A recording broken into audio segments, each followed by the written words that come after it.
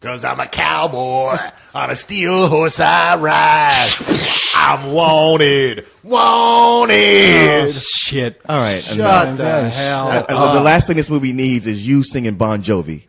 You guys aren't Bon Jovi fans? The last thing anything needs is anyone, including Bon Jovi, singing Bon Jovi. But this is a superhero movie, and Bon Jovi is like New Jersey's superhero.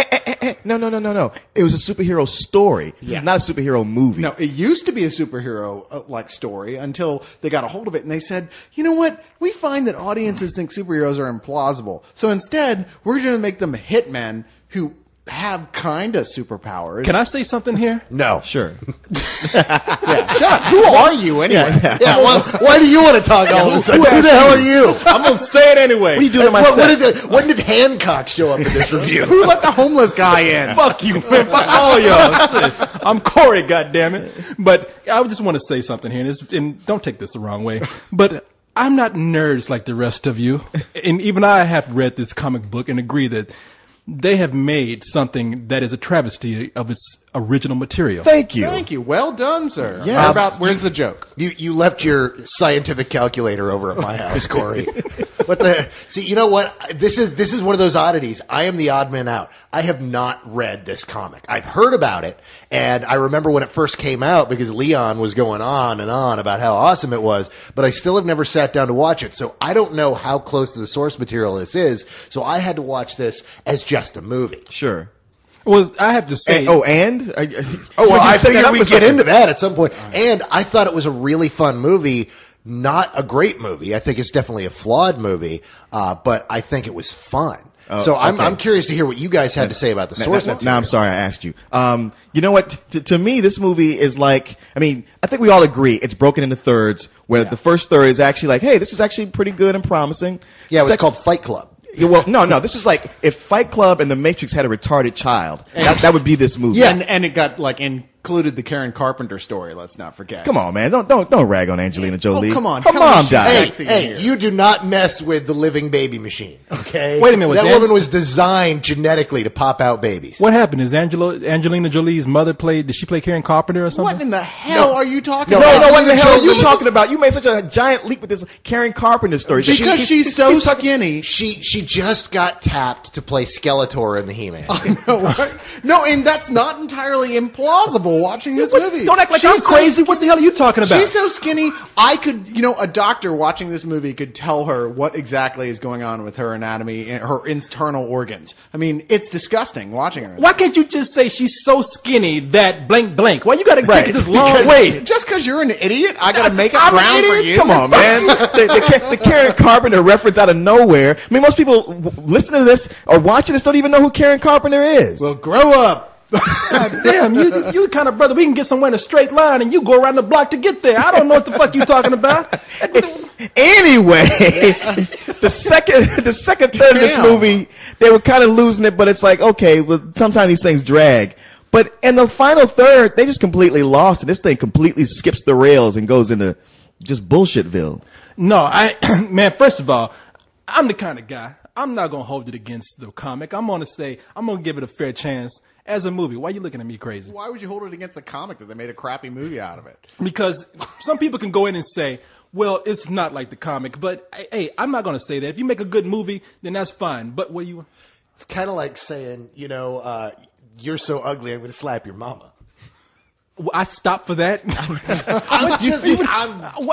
know what? I want to ask you that question. You stopped for that? He had something to say, and you didn't was like, hey, hold on, let me finish first. Boy's like, I didn't say it. Shut up. That's not funny. Exactly. No, it's just that as a movie, it started out really cool, as most movies do. You get this origin, this setup. You get drawn in by what the character is going to go through, what change they're going to have, and then when they actually get to the last act of that movie, they totally don't know what to do with it.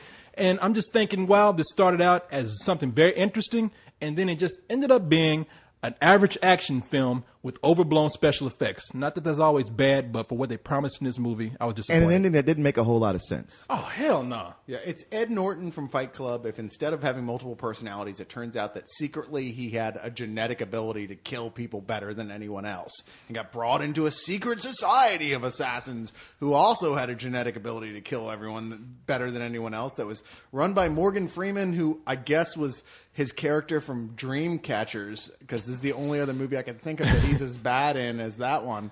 They should have given him the crazy hairstyle. He did have a crazy hairstyle. Morgan Freeman is the only brother in Hollywood. He's the only black man in Hollywood that wakes up in the morning, looks in the mirror and says, "No, I'm not gonna comb my hair." Well, he had just got done playing Frederick Douglass on in Broadway. Oh, he did? No, he didn't, but he looked like that. Oh yeah, but Karen Carpenter's an obscure reference. I ain't saying it's an obscure reference. The way you went about it is the long way. Oh, okay. You did the Lord of the Rings shit to get to that shit. Now, I got to say, I had fun with this movie. You have fun with every No, I don't have fun with Carlisle, every movie. every big summer movie that's come out this year, you've loved it. That You is use not those true. words. That is so not true. Tell me the one you didn't love. Guru. That wasn't a big summer That movie. doesn't even count. No one likes Sex in the City. That. You know what I'm talking about. No, The big special effects action movies. Sure. You have loved, not liked, loved every one of them. Domino. That's right. You do kind of. I'm talking about this summer. I'm not going to say like always and forever, but this summer. No, this every summer, week we get here. this summer I have been very happy. I've enjoyed almost everything that has come out. But he has it a has good been point. a very good summer. It has. I mean, everything has been a lot of fun. It's hard to pick on him. Yeah, I mean, it really has been a really solid summer. There has not been a lot of crap. But this one is the first big one. What are you, his henchman? Everything he says, you're like, yo, he's right about that. Oh, you can't pick on him. No, but leave him alone. I just disagreed with him. What do you want from me? Let me- Goddamn, I'm start calling you I'm Igor gonna- from now on. You know what? I'm gonna show you the future, my friend. I'm not giving this a full price. Oh, okay. This is not. I am not in love with this movie. This is a heavily flawed movie. Okay, You tell me just something. interrupted me before I cut in with the but, because there are problems here. This movie wears its influences on its sleeve. You guys have already mentioned Matrix and Fight Club. and Fight Club, but also John Woo and Luc Besson get ripped off 10 different kinds of ways here, and it takes all this stuff from all this great material, and unlike a movie like Wall-E, it doesn't give anything back. There's nothing new here that really adds anything to the genre. It is just an influences film that says, hey, here's a fun popcorn chomping movie, but we're not going to do anything special because there's nothing special here. We're hoping that either you haven't seen the films that we're ripping off the style of so, blatantly, or that you're the type of person who's just like, oh, I love this just like that other film I love. Because there's nothing really original here. You know something? I do have to agree with you. Whenever Michael Bay needs a blowjob, he's got Carlisle's number on speed dial. So. Come on. Come on, now you're doing it. Now I'm bad. Why am I evil here? It's like a non sequitur you got going here. This is like non sequitur theater. Everybody just like, oh, I have a joke about something that was said in the last review. Let me throw that out right now. Okay, I'm just trying to help people here. That's. I happen to love movies, and I love the summer because that's when they bring out the stuff they spend the most money on, and they try to make fun movies rather than heavy movies. And there's been a lot of fun here. This is probably the first big summer blockbuster where I walked away going, I really, that didn't live up to what it could have been. Well, let me explain what this movie is about in two different ways. Now, number one, for face value, this movie is about a guy who lives a very, for lack of a better word, a very shitty life. He's Carlisle. He's a pussy. Yeah, exactly. He's Carlisle. He's just a little pussy riding his scooter back and forth, and life sucks. You said it, I didn't, but yes. I mean, the guy has a dead-end job that he hates. His boss hates him. His girlfriend hates him, stays with him for some reason, but has sex with his best friend. And pretty much this guy's a pushover, so you can see why all this is happening to him. Now, his life takes a turn for the better when Angelina Jolie shows up and says, you know what? This is not the life you were meant to lead.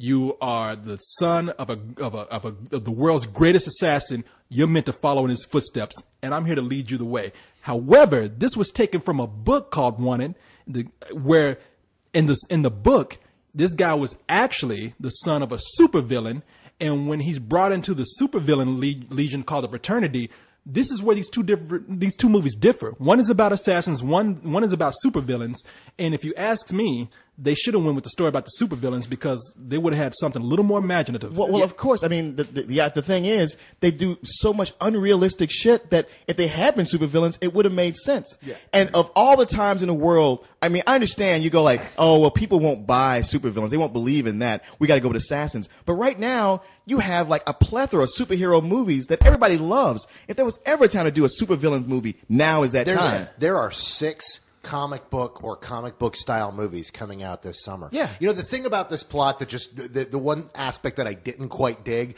was the fact that it's a 13-year-old's wet dream. Yep. I mean, here's a guy who's got a shitty life, and then this super hottie, Angelina Jolie, walks through the door and goes, by the way, your life doesn't really suck. You're the son of a super badass, which means you're going to be a super badass, and me and you are going to start hanging out in my hot car and lead an exciting life. And all of a sudden, it's like, yeah, that's what I'm going to do. Not to mention beat the crap out of anyone who ever gave you shit in your previous life. It's basically Harry Potter for Columbine kids. Yeah, you're right.